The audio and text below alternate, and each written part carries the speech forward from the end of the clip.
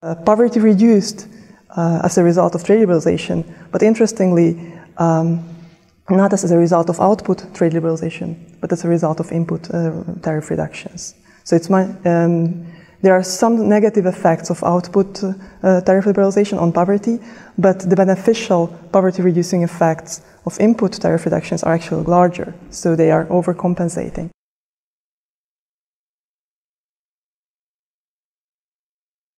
When input tariffs get cut, local firms get a boost in productivity immediately.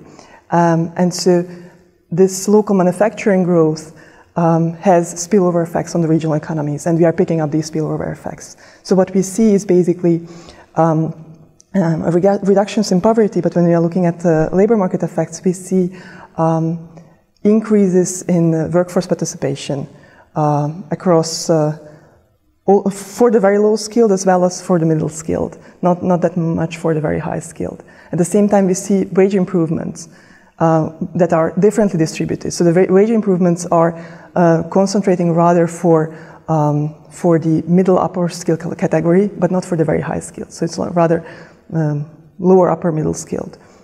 So we don't see wage improvements for unskilled people, so without any primary education, but we see wage improvements for people with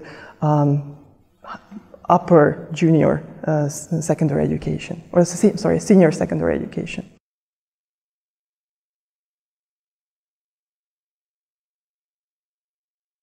What we are observing is basically outcomes for workers who are not working in these firms at all. These are just large-scale manufacturing, middle large-scale manufacturing firms.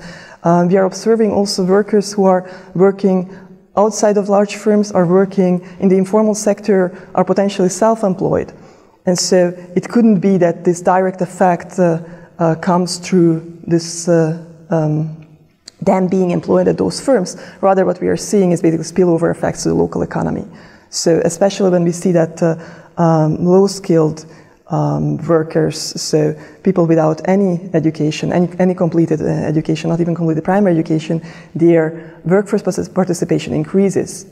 It could be coming from the services sector, it could be just local demand that's getting generated due to local development. So basically, input tariff liberalization is not only related to improvements in manufacturing efficiency, but it's also related to improvements in workforce participation or increases in workforce participation for the very low skilled up to the middle skilled.